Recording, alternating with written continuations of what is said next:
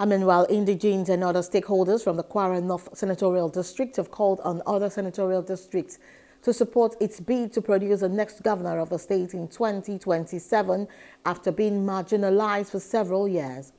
Indigenes of the senatorial district, which include traditional rulers and political stakeholders from across the 5 councils in the district, say their demand for the governorship seat is hinged on fairness, equity, justice and opportunity for inclusiveness.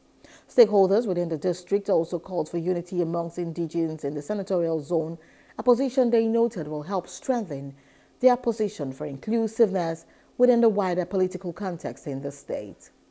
Hello, hope you enjoyed the news. Please do subscribe to our YouTube channel and don't forget to hit the notification button so you get notified about fresh news updates.